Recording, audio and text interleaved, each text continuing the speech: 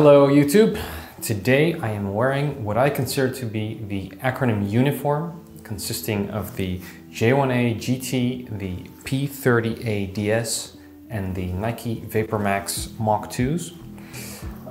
This will be the first in a trilogy of videos about these three pieces. So first, let me say a little bit about why I consider this to be the Acronym Uniform.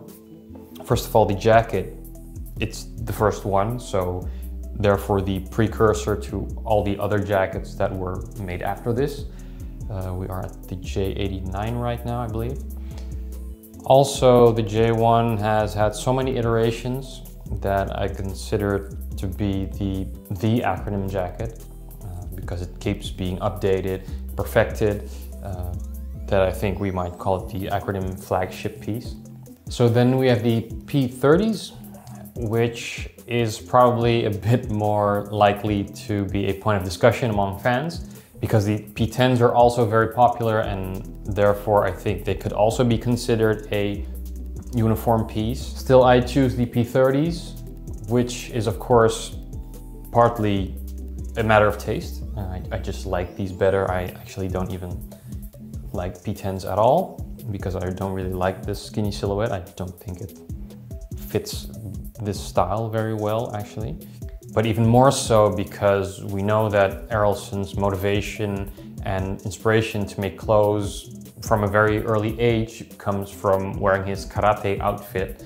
And I think the P30s, design-wise, have much more of a link towards that angle. I mean, these pants are so big and wide, these really feel like they are made to throw kicks in, as opposed to the P10s, which are basically just motocross pants. Also, these are featured in many an acronym video, including the most recent Sky Any Color campaign. And if you look at Errolson's public appearances, 99% chance that he's wearing these pants himself, so I think we can guess that these are his personal favorite pants also.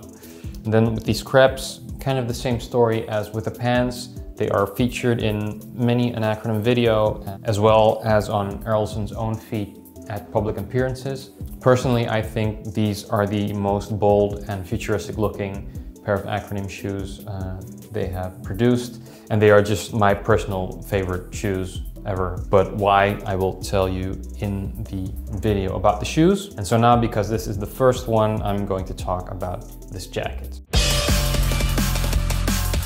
By popular demand, I am finally here with the review of the J1A-GT 2.2 in this case. This has been requested quite a lot, a video about this jacket. I do understand it's quite an iconic jacket. I have had it now for almost a year. I bought it last year in February when it was restocked on the Acronym Mother's site.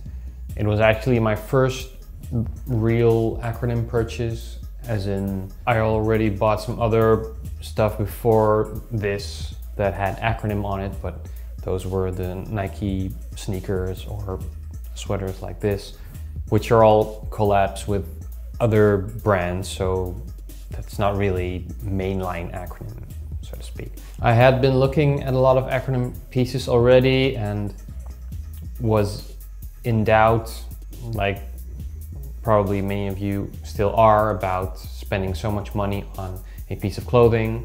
But then when this iteration of the jacket was released, I kind of immediately dove on it because I just knew I wanted to have this jacket for so long because it's not always available. So let me dive into the history a little bit of this jacket. This is the very first jacket design Acronym did. That's why it's called the J1. So the very first iteration of this jacket came out in 2001 in a package which is now very infamous among fans, called the Kit 1. It contained the J1 jacket, obviously, in a white variety, also known as the Snow Ops. With it was the 3A1 messenger bag that was designed to be integrated with this jacket through Interopsæ, which Errolson has shown in many a video. I've only seen the Kit 1 jacket in maybe a handful of fit pics, so I think it's quite rare. I mean, it's also a 19-year-old jacket. I read in an article by Hypebeast that there were 120 produced. So I guess most people who have the jacket don't take pictures of themselves and post them on Instagram.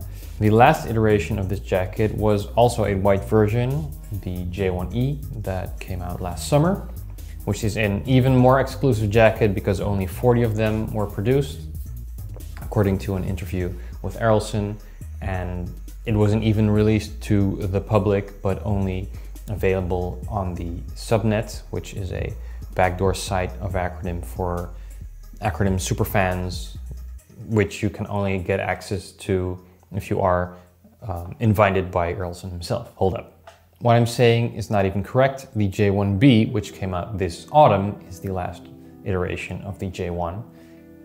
I should have known this because I even ordered one, so that's kind of dumb. That came out in 3 different colors.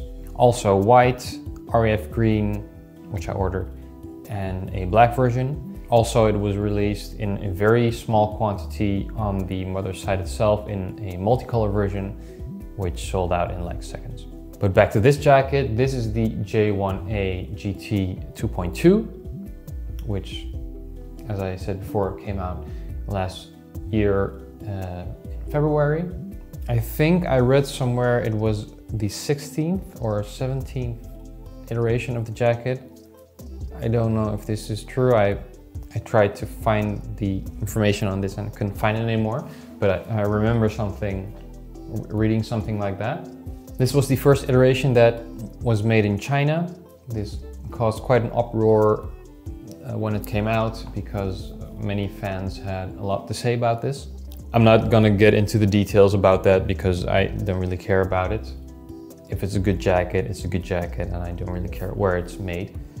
I do, however, care how it's made, and knowing the ethics of Acronym and Errolson and the vision behind their brand, I think I can trust that even though it's made in the country China, it's made under different circumstances than the stuff that is made in China just for the cheap labor or that has a label of low quality on it. I do have to say, however, that the loop in the neck where the jacket sling is attached to broke in like 2 months after I received this jacket, but I mailed Acronym about it and they apologized for the poor quality, and then I sent it to them to have it fixed, and it's fixed now. It's great. So if that has anything to do with it, I can't really say. All right, so moving on to the features. Let's start with the most obvious one, which is the huge Flak Pocket that is on the front.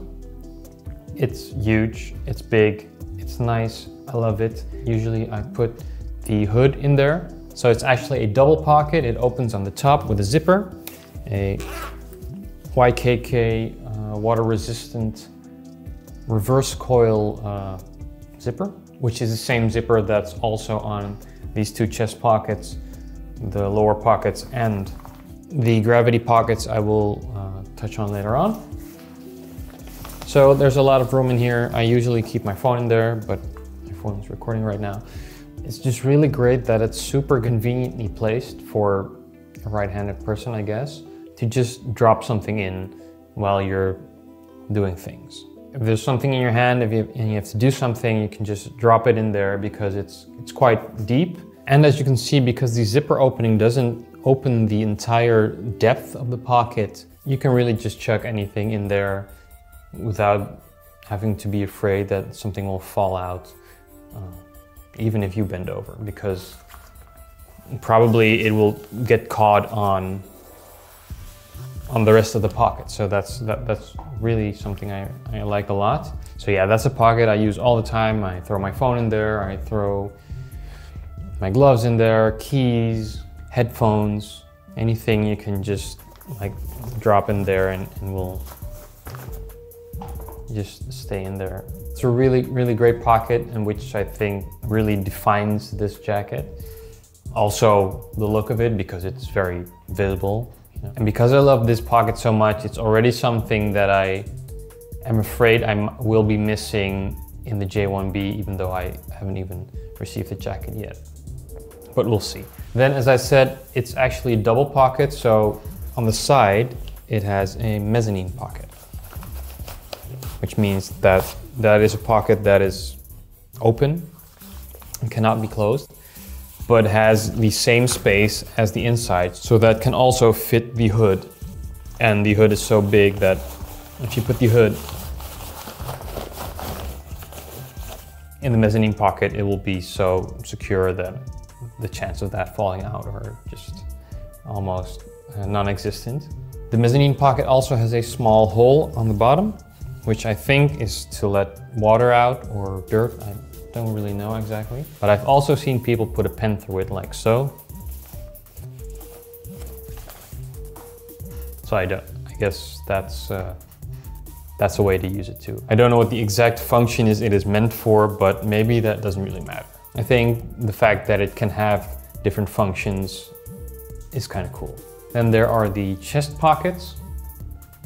As I said before, with the same reverse coil zippers. They look like two, but they are actually 3 pockets. The right one is a big pocket covering the entire right side of the chest, which is great. I personally use it to keep my keys because it's very close to the body. Also a pocket because it's very flat and quite deep, that I dare drop something in there and not be afraid that it falls out even if I keep the zipper open. So then on the left side, the pocket is actually divided into 2 parts. So this part where the Flak Pocket covers it is not a pocket on the back. So the little triangle over here is called the lipstick pocket, suggesting that you should keep lipstick in there. Now I did try to keep some lip balm in there, and I have to say that I found it particularly uncomfortable carrying this here. First of all, you can really see it poking through, and I just really feel it in your chest. So I don't know. I personally haven't really found use for this pocket. I wouldn't know what I would put in there that is so small. Maybe cash. I guess you can put cash in there. I never have cash on me, actually. Almost never. So yeah, that's a pocket that I personally do not use at all. The J1B, missing the Flak Pocket, will have the entire left pocket usable in the same way as the right pocket is on here. So I'm already thinking that probably I will be using this chest pocket more on the J1B as I am using the Flak Pocket on the J1A. But we'll see. And so then the rest of this pocket is available for stuff. I have to say that I don't really use this pocket. I think it's quite difficult to reach because you really have to, because it's quite high. This one is reachable more easy because you can put something in the front, but because on this side, this part is not usable, you really have to bend your arm back to reach this. Do I think this is a convenient pocket? No. Both the chest pockets have 2 zipper handles, so they can be opened to both sides. You could keep the zippers here in the middle, so you have these 2 pockets open. Then we have a half-hidden pocket on the shoulder, which I think is really cool because, yeah, it just looks cool. I like the half-hidden stuff, like on the Shadow Project pieces. You have things that are half-hidden, I really like that. At first, I didn't really use it that much, but since I got the 3A MP3 TS wallet for my birthday, for my lovely sister, I do, because that's where I keep it now. It fits there perfectly. So that's now my wallet pocket. That has a different zipper though. Also YKK like all the other zippers, only it's just smaller. What the practical idea is of this shoulder part that covers the pocket, I don't really know. I don't think it really has a function. It's just cool design, I guess. If you do know if this has a function, please let me know, because I have no idea. Then we have the 2 side pockets on the front, which are kind of standard for a jacket, I guess, but still very usable and a lot of room in the front, but also in the back, like there also is on a lot of the Nike Live ACG pockets. Then of course we've come to the very famous gravity pockets. I don't actually know if this is a invention of Errolson. I do know that Acronym jackets are very well known for having these. Also, it's a feature that he really likes to demonstrate in videos and in presentations he does. So that makes me think that it's kind of his thing, but I don't really know if there have been pockets like these before he did it. Acronym is well known for it anyway. So how this works is that you can open it like this, you can put something in there, and then on the inside there's an opening that is closed with a button, and that also gives access to the same space. So if, for instance, you put something in there and you were to open this, you can make it slide out by making a cool arm move. I've practiced it quite a bit, and I have to say it's quite hard to make something come out the way you want. And what I mean by that is actually catching it with your hand and not just slamming it on the floor or it not coming out at all. But I mean, Errolson has been practicing it for like maybe 30 years, so I guess it's a skill you have to learn if you want to, because I don't know if I really want to. I personally do use the pockets a lot. I have my public transport card in here, which I use to swipe the gates, which is super great and convenient. Kind of like a ski jacket has for the same purpose. So yeah, I like that a lot. In a lot of his demonstrations, Errolson shows that you can use it to put your phone in. I personally have quite a big phone, like I think most people have nowadays. So yeah, that's super uncomfortable to have like this big, chunky and heavy thing in your underarm pocket. So it was probably more usable like that at the time it was conceived, when phones were smaller and less heavy. So even though it has become a bit of a gimmick, I still really like it. I use it. So I guess that covers the pockets. That's 1, 2, 3, 4, 5, 6, 7, 8, 9, 10 pockets on the jacket, which I think is quite a good amount of pockets.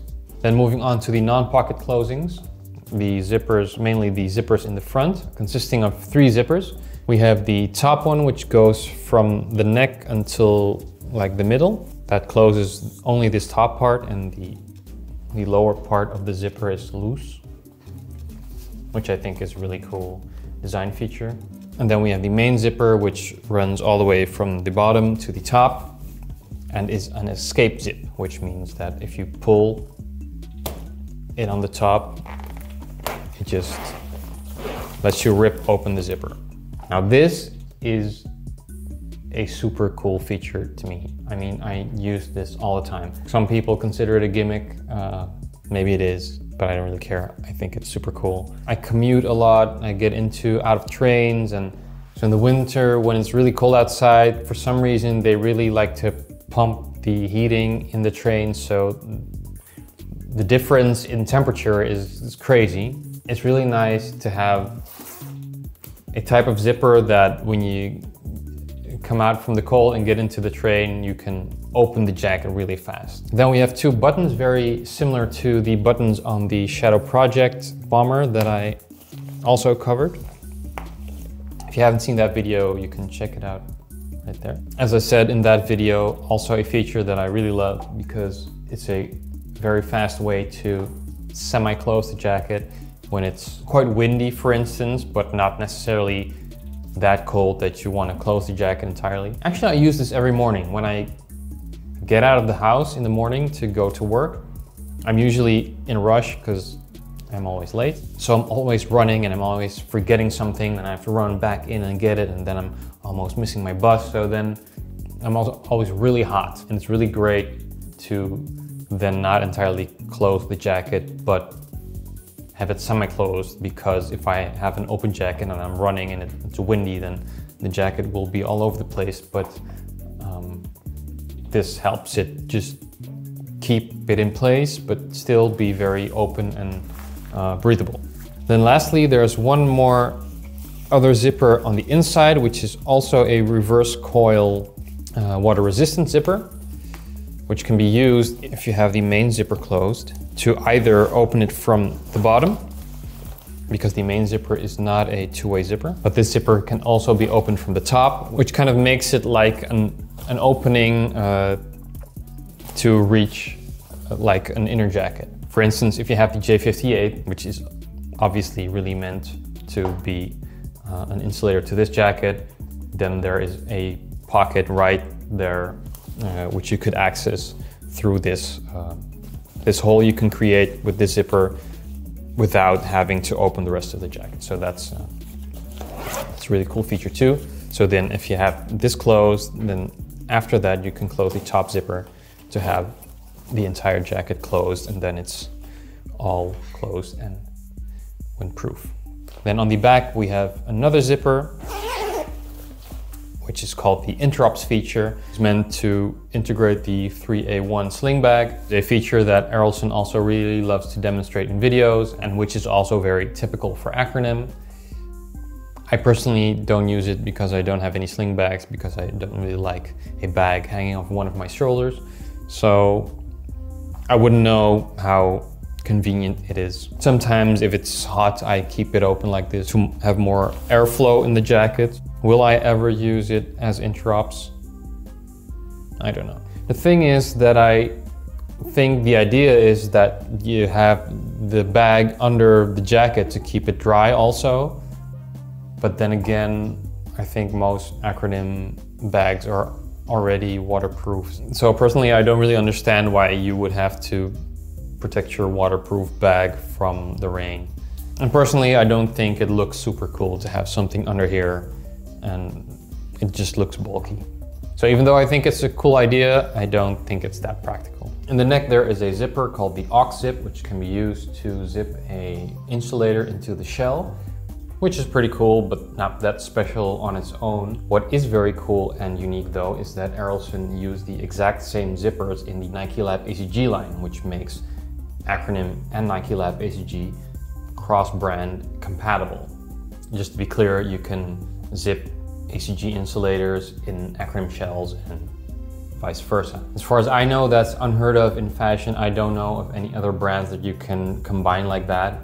I mean, it's like fucking techwear Legos or some shit. I think it's amazing. I love it. The storm hood is removable. It's attached via 4 buttons. Actually, yesterday I got my J1B in. I record this video over several days, so and that comes with 2 hoods, an REF one and a high-vis orange one. So I've been playing around, which are interchangeable with this one because it's, well, it's kind of the same jacket.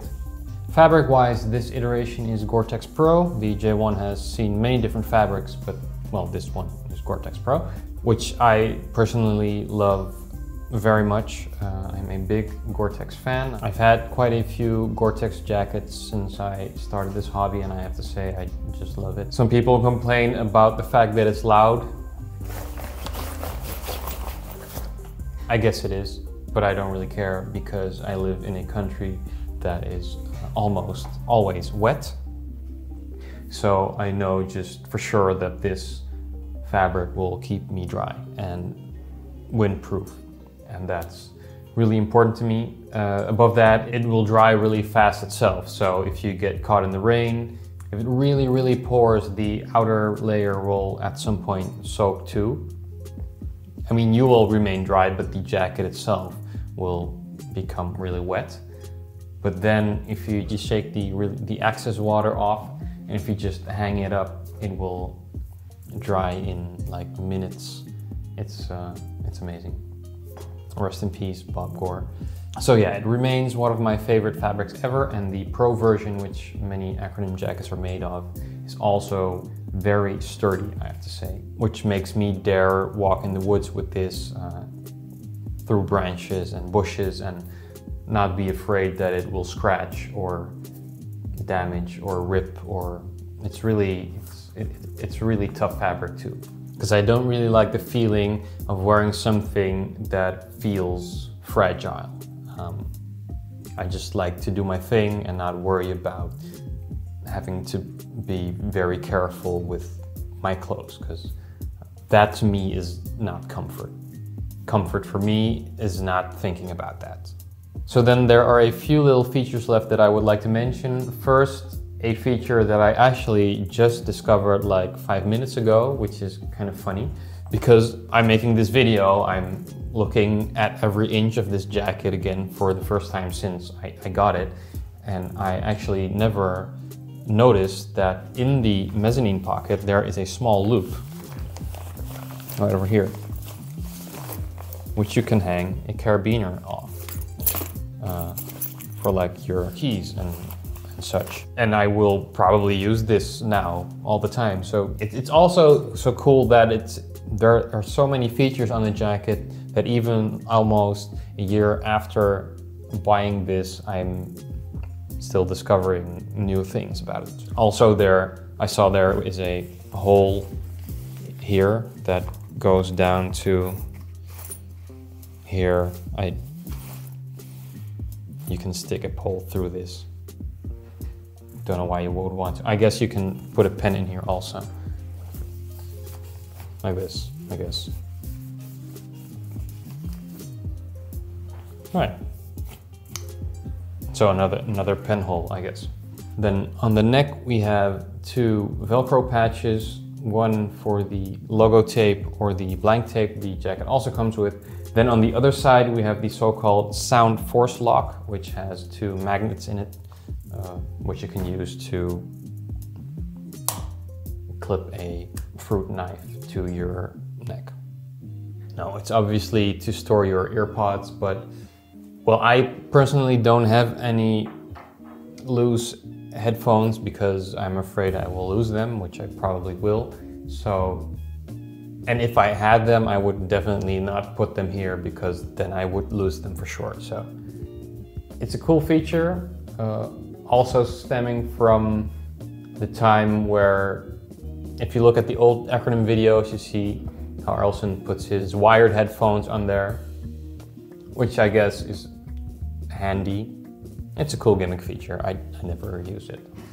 Then around the elbows we have two Velcro patches called the sleeve hitch tabs, which are meant to attach your cuff to, like so that you can roll up your sleeve and attach that. But I don't know if I have very thick underarms. I don't think I have, but I can't do it. It just, because the cuffs are so narrow that I just can't get it all the way up there. I mean, I probably could if I force it, but then it would be so crazy uncomfortable that I would never wear it like that. So I think this also stems from the earlier days of Acronym, where the jackets were a bit more baggy, a bit more still in the Burton snowboard gear 90s skater wide style. So yeah, that's a feature that's not really usable, or really not usable if you ask me. Still, I think design-wise, it looks cool. I think it's a detail that looks nice on the sleeve, making it look less plain. So I'm not mad at all that they kept it there. Earlier versions of Acronym jackets that have this sleeve hitch tab also featured the old logo on here though, which I think was pretty cool. I like logos, so I think it's too bad that it's not on here anymore. Then last but definitely not least, the jacket sling, also a feature which Acronym is very well known for. Like other garments by Erlson in the Nike Lab ACG line or Stone Island Shadow Project, as I also mentioned in my Shadow Project bomber video. This version of the jacket sling though is, to me, the best one of all of them, because you can tighten it. I really like the strength, but also the flexibility of this elastic. At some point I wanted to try to make more of these, and I searched for all the ingredients to make one of these, and I got everything, but I couldn't actually find this elastic. When I got elastic, it was much more loose and not as strong as this one, so I'm still looking for this type of elastic. If you know which type this is, please let me know in the comments below, because I really like to know. So I can also do a video about making this, but I don't have the right elastic yet. I can't really say much about it other than it's a great feature. I love it a lot. When it's warmer, I use it a lot, and I think aesthetically it looks really cool to have the sling on the back. Like ACG slings can only be worn on the inside, as can Shadow Project slings, but this sling can either be worn on the inside because you have these loops on the inside also, but you can also wear it on the back like this, which just instantly gives this jacket the acronym look, if you ask me. Because I personally don't know any other brand that has this feature on the jacket. All right, so I think I pretty much covered the jacket. If you think I missed something, or if you have some other thing to say about the jacket or about this video, or if you have an opinion on the Acronym Uniform concept, do let me know. I would love to read about it. Next up will be the video on the P30s, so if you don't want to miss that, don't forget to subscribe and turn on your notifications, and I will see you then. Stay safe.